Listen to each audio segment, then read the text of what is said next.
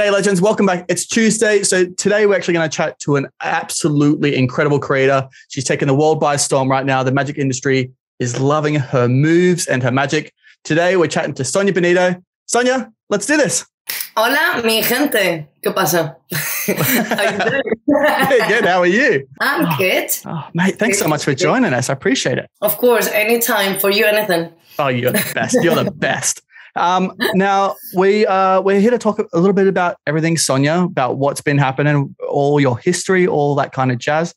So can you start us off from the very beginning? Not when you were like born. Let's skip ahead a few years and get into how you got into magic. Like, where did that come from? Sick. So my little story is a little bit like it comes from a movie, just because I'm from a small town in Spain, which is called Valencia with a P. Is it like that? Yeah. I don't know. Yeah. Valencia. So I was, I say 13 years old, more or less. And yeah, so it was not internet by then. And if it was like kind of starting. I didn't speak in English as well. So it was very difficult for me to find anything related to magic. So the way I found like a little shop next to, in the city next to mine. And it's called Tienda de Magia, so a magic shop. Simple. So I started buying like some tricks, and also my dad was very supportive with the magic. So I also, when I live in the city, and I have as well like a little house in the village, and in the village in Spain is usually it's a thing to have parties in summer. So they kind of last like 3 days or 4 days, depends how big is the village. Mm-hmm. And so I started to buy so many tricks, getting very interested, and I'm doing like little performances to my friends in summer because there was nothing to do. So I was like, yeah, perfect. So they were like supporting me a lot as well. One of my friends was a DJ, so he made like a little intro for me for my little shows. Oh, that's so cool. Just saying like, welcome to the magic show. And my name by then was Columba, which means dove. I think in Italian, but I don't know. Not sure. Just in case some Italian people are like, no, that's not Columba. But I was like, the reason why that is because I loved animals. And in the meantime, that was happening in the town, in my college. One of the teachers who was retired was a magician.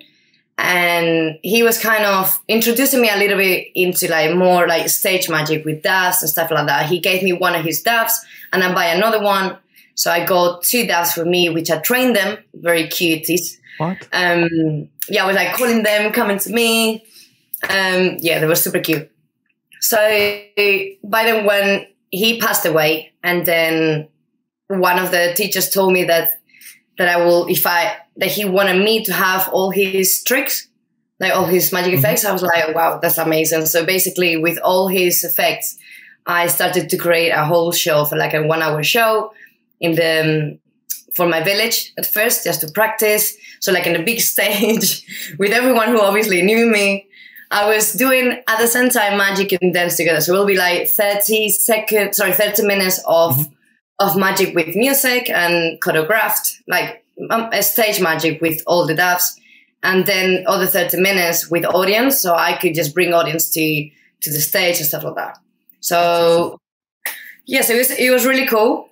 But then on the town next to mine is when I saw on the stage, I don't know if you know Jorge Blas. He's a magician very famous in Spain, which he does a lot of TV shows. And by then he's still very big. So now he's like the guy who does everything on magic. Yep. So yeah, I got very inspired by his dove act. So I was like, oh my God, I want to be like that. So that's why I started with dove magic and everything. So he was like my thing to look at always, to be like, oh my God, he's amazing. That's awesome. By then. So yeah, that's how kind of everything started at the same time as dance, which I was dancing at the same time as well. That's insane. Because see, I've known you for quite a few years, and I have to be honest, I didn't know your history. So that's insane to know that's where you started. Like, wow. And that's because that explains a lot where you said, because I wanted to talk about all your dance moves, because you have your own brand and your own style now in magic. You've moved on from your doves. I'd love to see you do dove stuff, to be honest, because I think it'd be absolutely incredible to see. Do you still do the dove stuff? I wanted to. When I moved to London, I was like, I want to keep, I want to have doves, but it was just more difficult for like renting, just moving house to house with the doves. And also, it seems very difficult to find doves here in London. And by then, my English wasn't very good. But I was struggling quite a lot to find someone who had doves. Yeah. Then when I found someone, I was like, you know what? I just didn't agree much with the dove magic. Yeah. So fair. I'm like, well, it kind of restricted me quite a lot. That's why I was like, no, I want to do more close-up magic, which is more versatile and I can do it anywhere. Yeah, well, it's because you're branched off into your own style now, your own brand, if you will, because you do something that I haven't seen anyone do on socials. Like, it's really, really awesome. For everyone who hasn't seen it, go check out Sonia's socials, because it's dance with magic, with everything is so choreographed and it's absolutely beautiful. Can you talk us kind of through that kind of creative process? Like, how did you, I know you're doing dance before, but coming into that and going into that kind of, how did you get into that idea and then actually create dance moves with magic? Because that's insane. So how can, so I was like, because I was working professionally as a dancer, so like back dancer and music videos, and also I love to freestyle. When I was working professionally as a dancer, I also started performing to the dancers. Like if I had a job or something, like when I did the Rihanna, so I did a dance for Rihanna, the Brits Awards. I think it was in 2000. The last performance that she did, basically. Yeah, okay. That's what I did with her.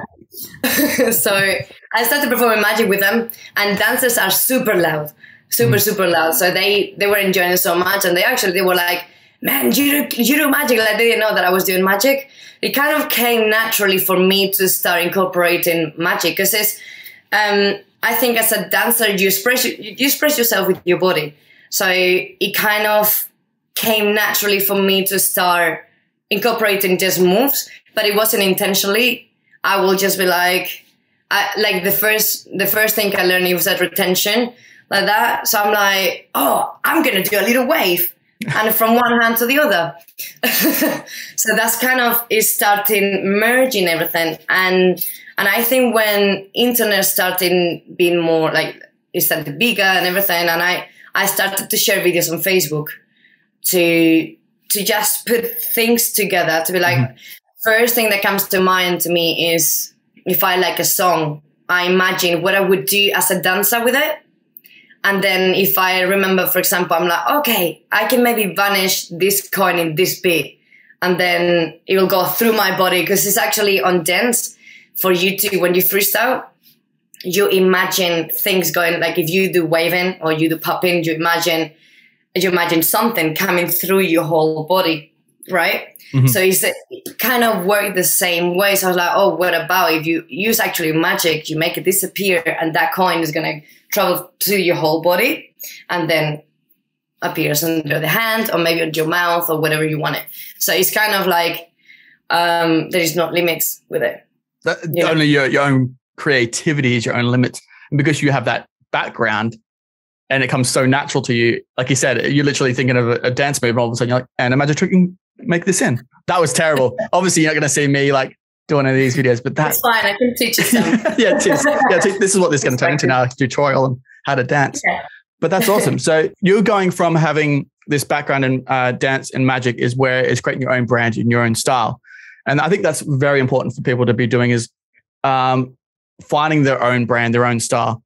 The thing is, the thing is, there is not one thing that you have to remember. I heard this to someone and I don't remember who, but it was like, there is not one like you. So you're already being authentic, like you're already being original.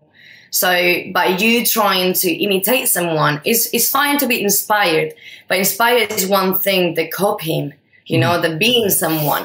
So I understand everyone has their journey, you know what I mean? So to find themselves, and I'm not saying I found myself completely, but I feel very comfortable on my skin right now. So, because one of the things as a dancer, you always have to sell yourself, and you are the product, which in other industries, I guess, or other art forms, maybe, I don't know, if you're a painter, yeah, you express yourself into the canvas, right? Mm-hmm. But that is the product. Yeah. And then I guess in magic as well, depends on what you do in magic, but as a dancer, you are the product. You need to take care of yourself. You need to take care of how you're looking.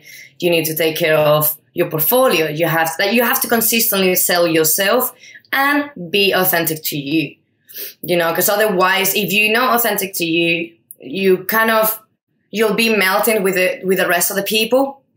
So that's fine. You probably, whenever you get like more in the industry, yeah, you will get booked. As long as you're good, obviously, you're good, right? And obviously like networking, and all the stuff that you have to do. You're standing out from the crowd. You're not following, you're not morphing into the rest of the crowd, which is getting you out, and you're getting some really good brands. Like, sorry, I'm going to fanboy out for a second. Like you're doing some really cool stuff. Like you mentioned you're dancing with Rihanna, but you're also doing you're working with a lot of awesome brands at the moment with your magic and what you're doing. Can you talk a little bit about that? Yeah, so I've worked with, I can name it all, like Samsung 4 times, Maryland Cookies, ITV, Espresso, what else? Adidas, Nike, Voxy lately, Sky TV that I've been touring this month as well, and Rimmel London, MAC Cosmetics. Yeah, but the thing is, that's kind of always I wanted to do because it gives you so much creativity. And what I always think is like magic is everywhere. Mm-hmm. You do not need a deck of cards to like do magic, right? Mm-hmm. Like we all know this. And yeah, so if you're a magician, you kind of need to be able to do magic anytime, right? Like, because also people are going to be like, oh, you're a magician, do a magic trick. So like it's ready every single time.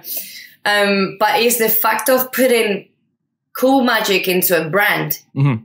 I don't know, like they support obviously as well the magic industry, and I think it's awesome because my brain kind of works every time I see an advert.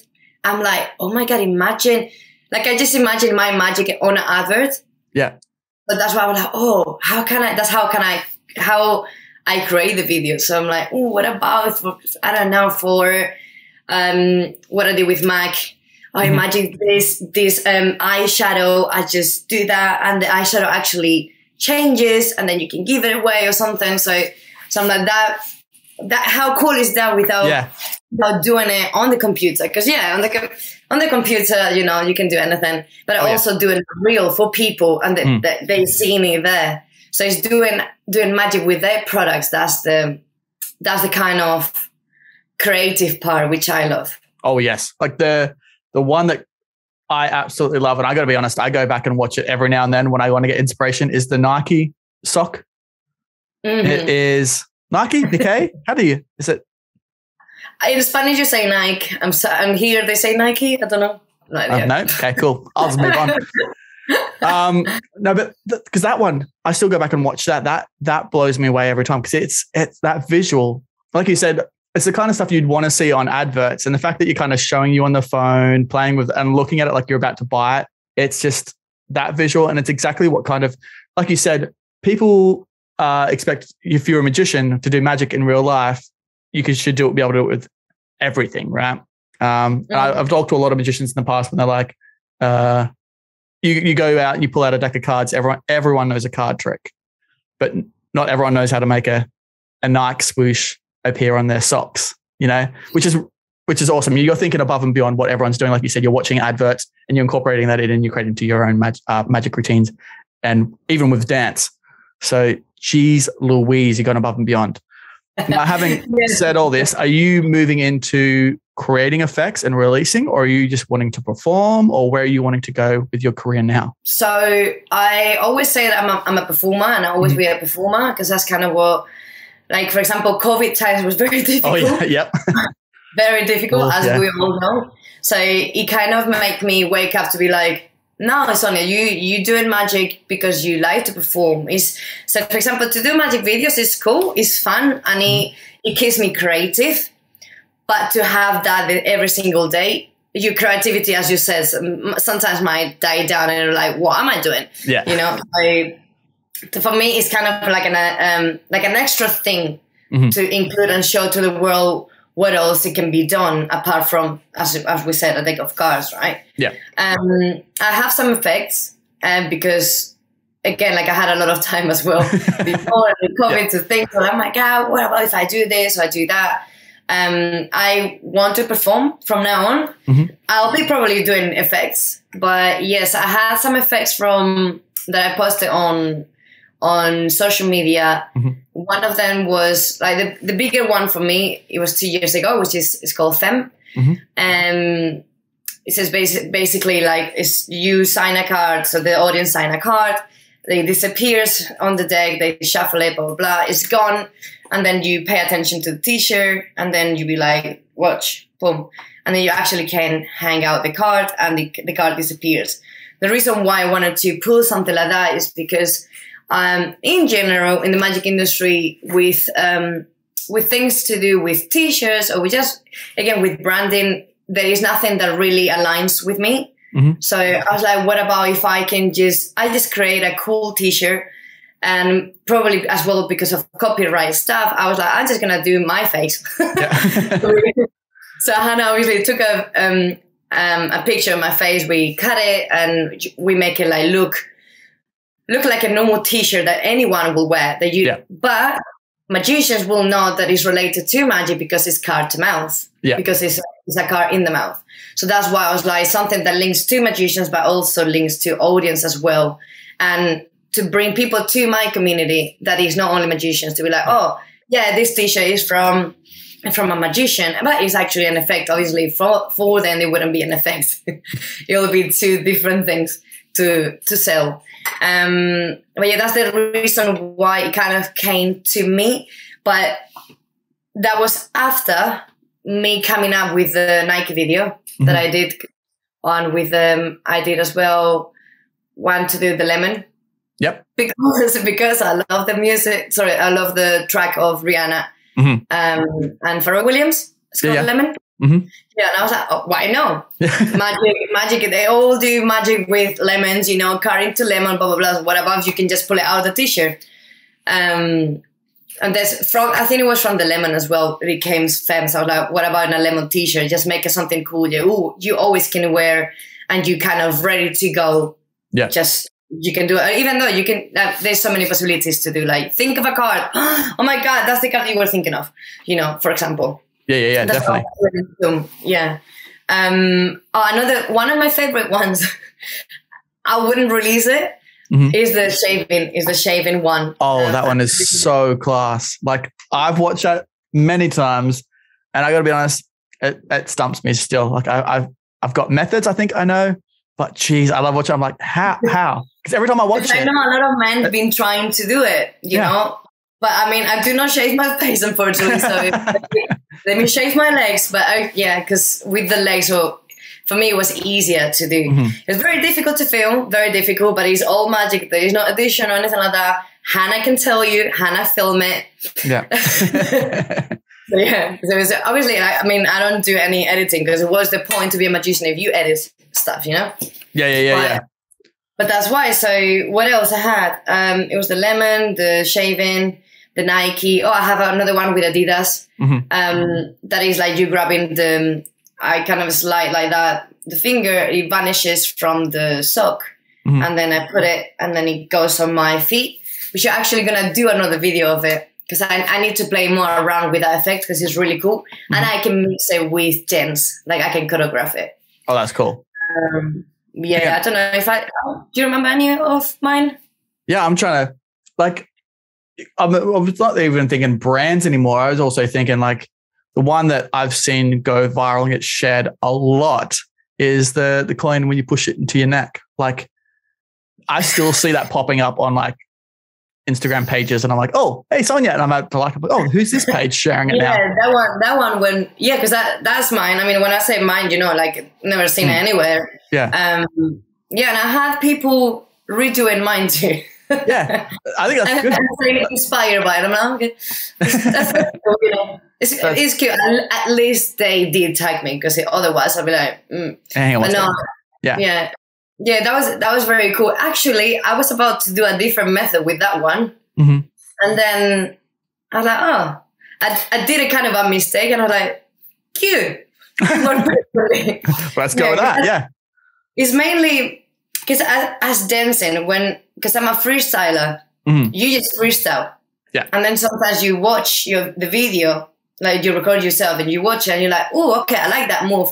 And you kind of work from that. Mm-hmm. So when I record, obviously I have the idea, but not really. So I start playing. So that's why I film myself 1,000 times until it's perfect. Like 1,000 freaking times. And then always the results is not the same as like when I started filming. Like not at all.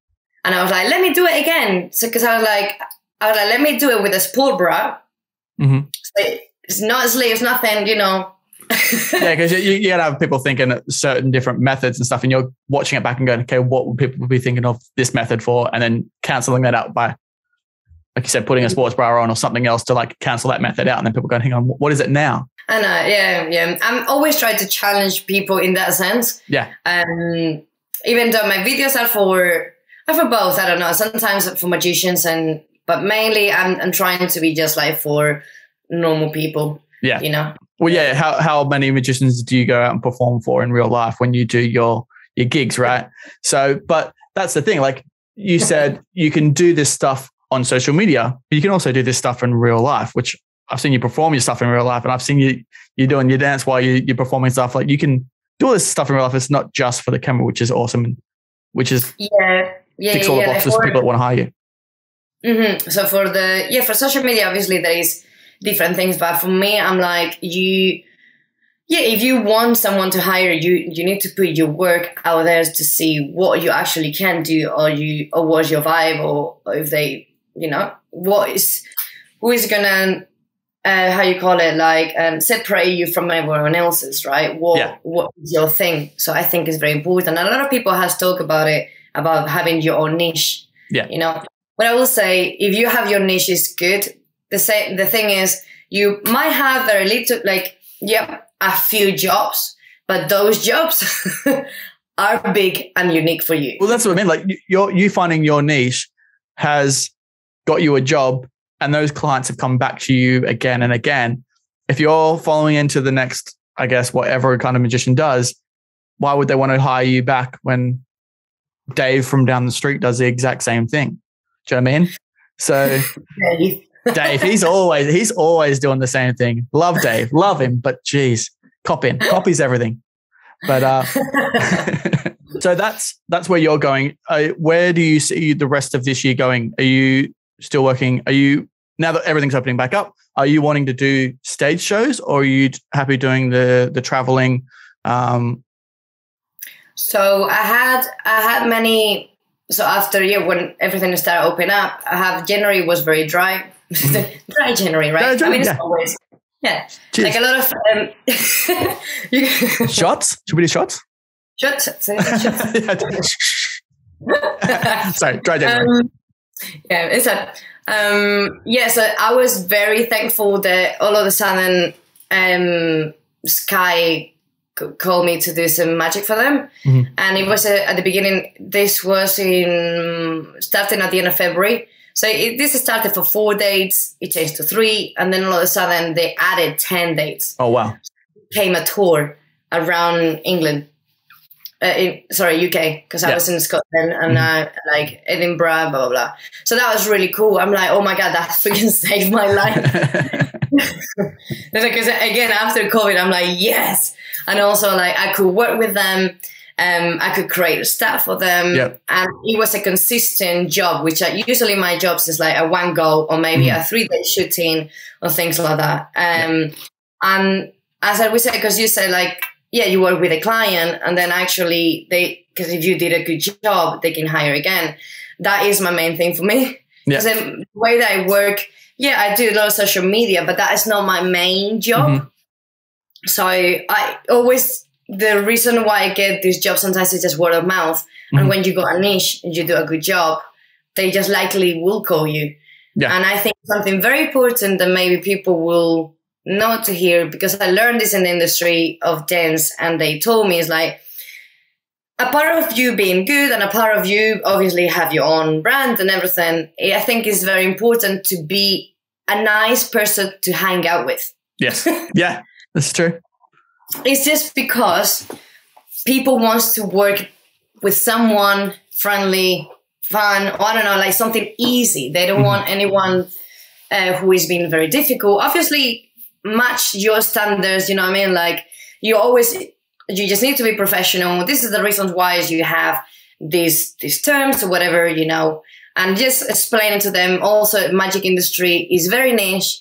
Not everyone understands about magic. And that's one of the things I learned in just working with brands. When you explain something, you have in your mind, but they don't know what you're saying. They don't know until like you have to be very meticulous of what you're explaining and what is the facilities, or like, yeah, like you explain it to someone that never seen magic before. So I think that is a very important, a very good tip, I think, because that helped me a lot. And I'm like, okay, so now you need to like be very specified with things and be very clear. Yeah. But yeah. Do you find brands giving you crazy ideas? Like they're like, hey, can you do this with our product? And you're like, absolutely not. Yeah. Yeah. You're like, what's your budget again? I'm like, 200 quid. You're like, no.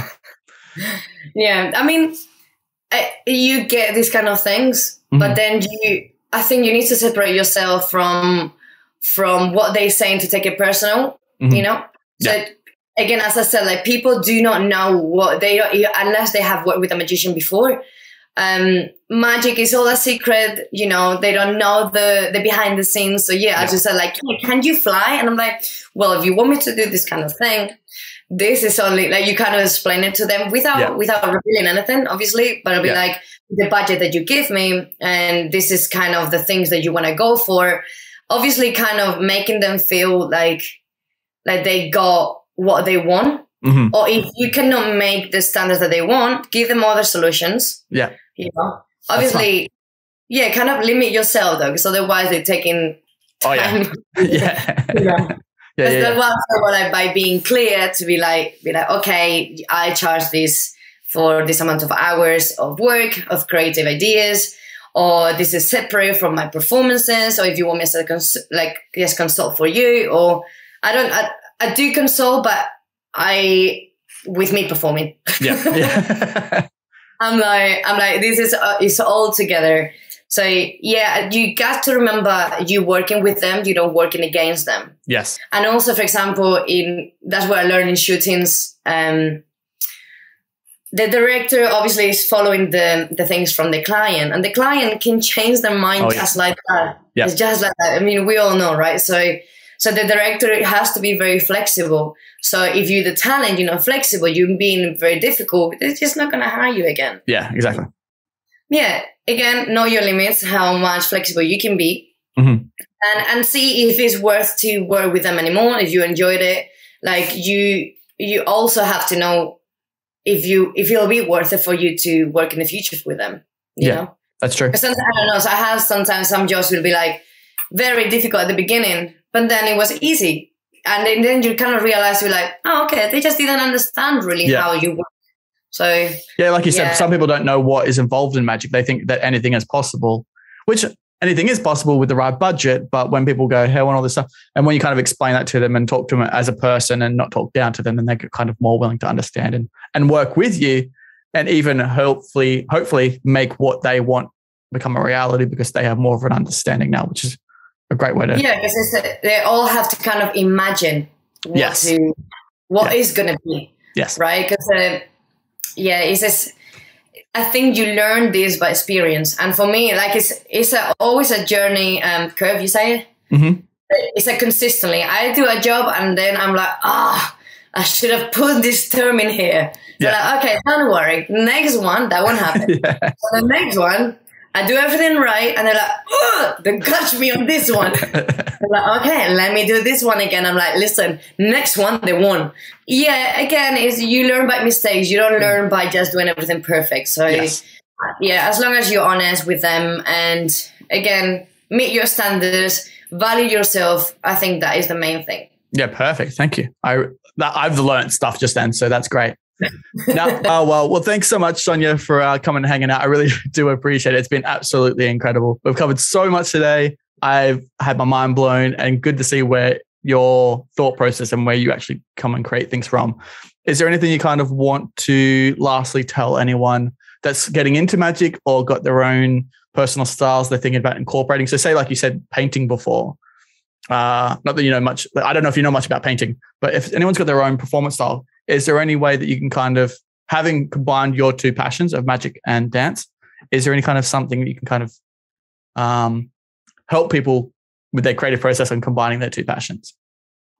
I think, and I always say it, if you just try to be truthful to yourself, no matter as well, if you fail, that's fine. Like, that's how kind of we grow.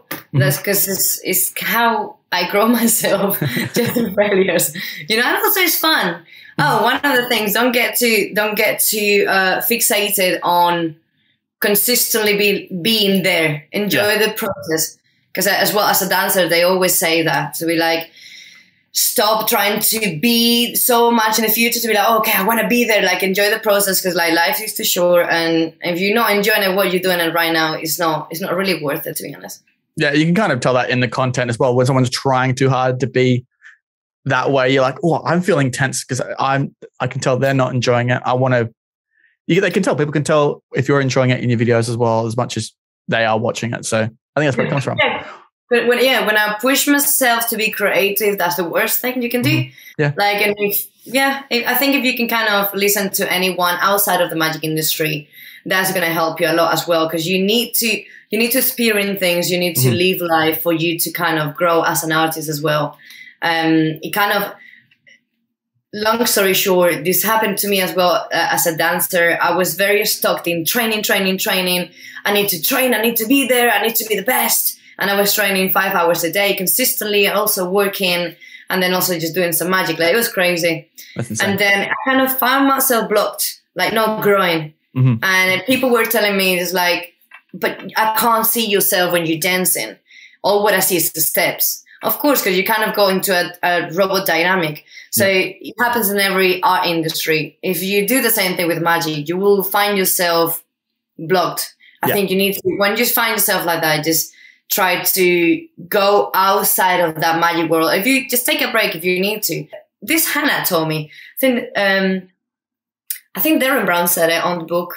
There's like, you wouldn't read a biography, this might not make it, okay? Oh, this is going to make it. Wait. It says something like, you don't read biographies of successful people that is maybe consistently successful. Like a biography is about the journey, it's about learning, it's about experiences, right? And that's how kind of you get somewhere. You don't get somewhere by just like practicing consistently in there. Yeah. Just live your life and have a shot.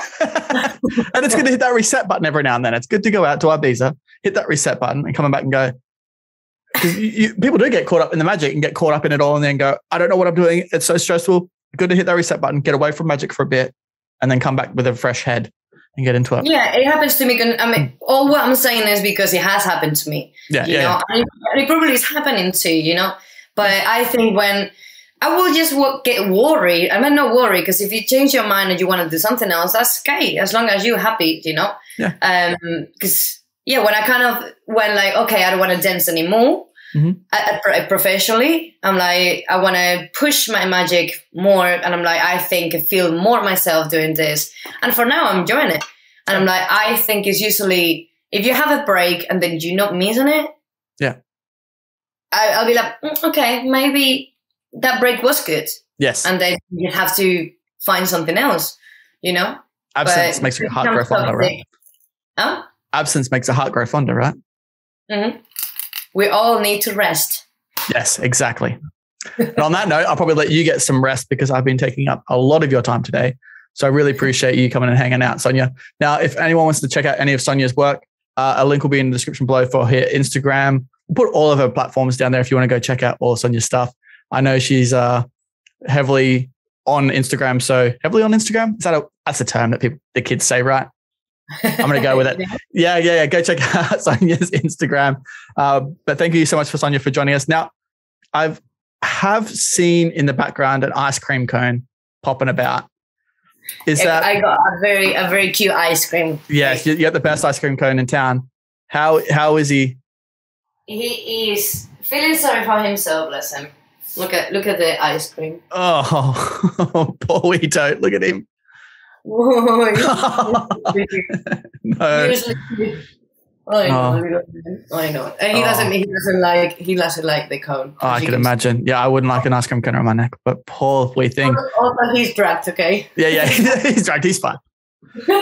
I'm like, he's fine. He's just literally on a lot of medication because his first medication was really bad on him. So now he's a different one. So he's finally resting.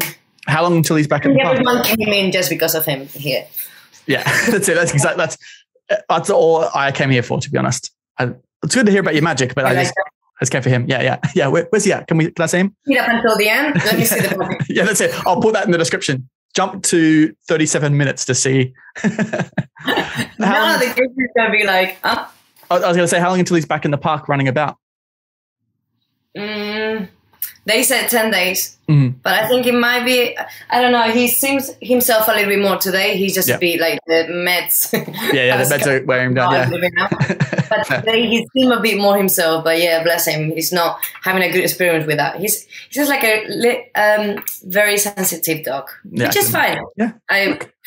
I didn't have very sensitive dogs before, but I'm very cute and he's being very affectionate. So as long as he's happy. Well, see, that's the thing I love about he'd be very cuddly now. He wouldn't want to move when you're cuddling him. I hate a dog when you're giving him a good cuddle and they're like, okay, I'm leaving now. And you're like, excuse me, I didn't say you could go yet. I know, but he's not like that. But with this, he's very cuddly. Oh, perfect. There you go. I know, so I'm like, yeah, can you say that forever? Yeah. Now we're going to have. Yeah. Well, thank you so much, Sonia, for joining us. I really appreciate it. You have a great day. Thanks so much for coming and hanging out. Thank you. And I'll be excited to see where this year holds for you and what you come create. I need to learn some dance moves. All right. Thanks, Sonia. Take care. Bye. Ciao.